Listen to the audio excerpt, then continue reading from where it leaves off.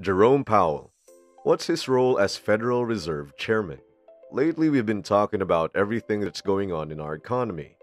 We've talked about inflation, we've covered possible recession, and even the crash of the housing market. For the past couple of weeks, one powerful name has been seen on numerous newsstands: Federal Reserve Chairman Jerome Powell. Some people might be wondering who he is and what his responsibilities are. If you're wondering about that too, then make sure to stick around and watch the entire video. Who is Jerome Powell? Before we discuss his responsibilities as the chairman of the Federal Reserve, let's get to know his background for a second. Powell was born and raised in the United States capital of Washington, D.C. He graduated from Princeton University with a bachelor's degree in politics in 1975, and from Georgetown University with a law degree in 1979. He was also the editor-in-chief of the Georgetown Law Journal during his stay at Georgetown. Before entering politics, he worked as a lawyer and investment banker in New York City. Powell as chairman of FOMC. Powell is currently the chairman of the Federal Open Market Committee, FOMC, a monetary policy-making body. He took over as chair on February 5, 2018. Although he's been a member of the Board of Governors since 2012, and his term on the board is until January 31, 2028. Before his appointment, he was a visiting scholar at the Bipartisan Policy Center in Washington, D.C. There he concentrated on both federal and state fiscal issues. Janet Yellen, who took over as chair under President Barack Obama in 2014, previously held the position until 2018. Powell was initially a partner at the Carlyle Group, a private investment company, and served as an assistant secretary and undersecretary of the Treasury during President George H.W. Bush's administration. The Federal Reserve Committee has 12 members and meets 8 times a year to review the policies. These meetings are highly anticipated events in global markets. Choosing the chair of the board. So, how do they actually choose who gets to be chairperson? The chair is chosen from among the Board of Governors' 7 members. The President appoints the 7 members of the Board of Governors, who are then confirmed by the Senate and specified in the Banking Act of 1935. Members of the Fed will then serve staggered 14-year terms and cannot be removed for their policy views. The President appoints a chair and vice chair, both of whom must be confirmed by the Senate. The chair and vice chair are appointed for 4-year terms and can be reappointed only once. Duties of the chair. To quote what Uncle Ben from Spider-Man said, "With great power comes great responsibility," and he's definitely telling the truth. As the chair of the Federal Reserve, Powell is responsible for a lot of things. If you don't want to miss out on anything, make sure to keep watching this video. So let's talk about all the duties of Jerome Powell as the chairman of the Federal Reserve. In a nutshell, the chair of the Federal Reserve Board is the public face of the Federal Reserve Bank. Officially, the chair is the Federal Reserve Board's active executive officer.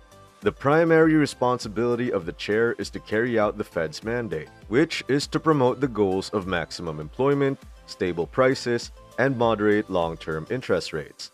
At the Federal Reserve, we are strongly committed to achieving the monetary policy goals, maximum employment, and price stability. The Fed is made up of 12 Federal Reserve banks located throughout the United States. The Fed's banks carry out the Fed's day-to-day operations and policies. Let's dive into details. But before we continue, go ahead and click the subscribe and like buttons. It takes a lot to make these videos. Your small actions tell YouTube to keep promoting our videos. Also, tell us in the comment section what you think is the biggest responsibility of Fed's chairman. Thanks. Now back to the video. According to statute, the chair is required to testify before Congress twice a year on topics such as the Federal Reserve's monetary policy and aims. You know, I think monetary policy starts to bite on inflation and on growth. A regular meeting with the Treasury Secretary, who is also a member of the President's cabinet, is held by the chairperson as well. One of the most essential responsibilities of the chair is to act as the chair of the Federal Open Markets Committee, FOMC, which is in charge of establishing short-term monetary policy in the United States. When it comes to the salary of the chair, it is determined by Congress. What is FOMC?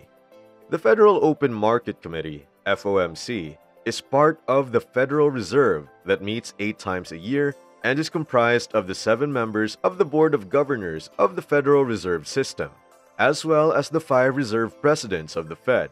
The president of the New York Reserve Bank serves on an indefinite basis, while the presidents of the other 4 banks rotate regularly.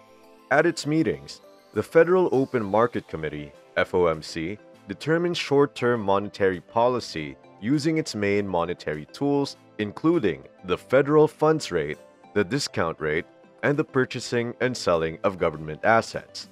How does the federal funds rate work? While we're on the subject, people have been talking about the recent increase in federal funds rates approved by Federal Reserve Chairman Jerome Powell. How does it work, and what does it imply for us consumers? The federal funds rate is the interest rate at which member banks lend each other money held overnight at the Fed. It is the key interest rate for the U.S. economy because it serves as the base rate for all other interest rates. Borrowing money becomes more expensive as the federal funds rate rises. The pandemic compelled the FOMC to lower the federal funds rate to 0.25%, effectively zero at its March 15, 2020 meeting, from a rate of 1 to 1.25% set on March 3, 2020. Many on the committee thought it would be appropriate for there to be one or more 50 basis point hike. However, the Federal Reserve recently raised its key short-term interest rate by 0.5 percentage point, the largest increase since 2000, and hinted that more big moves could be on the way as officials try to contain a historic spike in inflation. According to Powell, there is broad agreement among Fed policymakers that additional rate hikes should be on the table at the next couple of meetings. This is the Fed's way of adjusting to the continuous inflation brought by the pandemic. This, of course, is expected to have a cascading effect on the economy, raising interest rates on credit cards, home equity lines of credit, and adjustable rate mortgages, among other loans. At the same time, after years of negligible returns, Americans, particularly seniors, should begin to benefit from higher bank savings rates. While Powell stated that the Fed will not consider a 3/4 point hike at any given meeting, he made it clear that the Fed will not hesitate to raise rates sharply throughout the year to tame inflation. Is that the only thing that the Federal Reserve's chairman is overseeing? Nope. Quantitative easing, QE. Apart from managing the federal funds rate, the FOMC is also responsible for buying and selling government treasuries to increase and decrease the money supply as needed. If you can recall the 2008 financial crisis, the Fed implemented the largest economic stimulus in history by purchasing massive amounts of U.S. treasuries and mortgage-backed securities, or MBS. The program, known as quantitative easing, QE, increased the Fed's balance sheet by approximately $3.5 trillion. This program, however, ended in 2014. However, during the start of the pandemic last March 2020, quantitative easing was once again used as a key tool. It began tapering its quantitative easing asset purchases in November 2021 and stated at the January 26, 2022 meeting. The other thing you can do is you just go buy those securities, buy longer-term securities. That will drive down longer-term rates. Putting it all together, to sum it up, Jerome Powell, the chairman of the Federal Reserve, is in charge of carrying out the Federal Reserve's directives, including meeting and testifying before Congress, monitoring and managing interest rates, and promoting maximum employment. Although the Fed chair has enormous power, there is no direct order from the president because the Fed is independent. The chair is widely regarded as one of the most powerful positions in the world, and any change in long-term interest rates has a significant economic impact that ripples through all global markets.